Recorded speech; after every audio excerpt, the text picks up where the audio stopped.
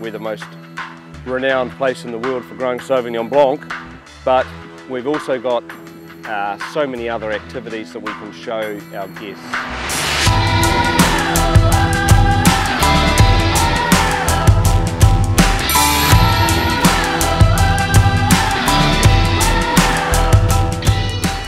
This weekend it's just a wonderful chance to show off how brilliant Marlborough really is. We've got these people coming together from all parts of New Zealand, and we're sitting here going, look guys, this is where we play, this is where we have fun. We all just think that it's the wineries, probably because we're in the industry, but it's a fantastic place. Just such huge scope to do all sorts of things.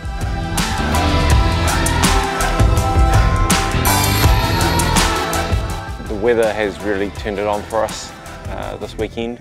Oh, I think it's a combination of just the beautiful scenery, just the peacefulness, the laid-back people, just so down to earth. Beautiful place. I guess for me, Marlborough is incredibly unique.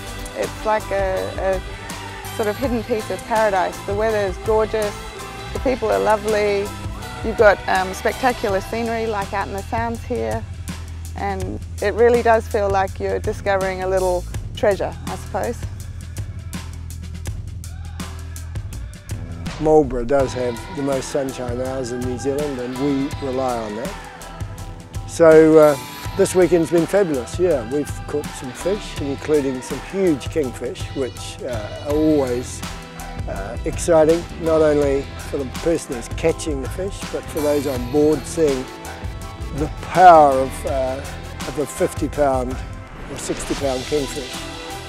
The variety of fish you can catch here is just immense. Every time over the side, straight into the bites, and nobody out there. What a place.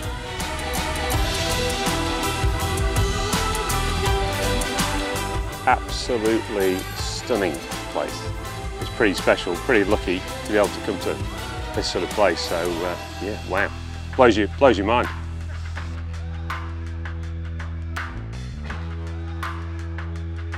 You just look at it, it's brilliant.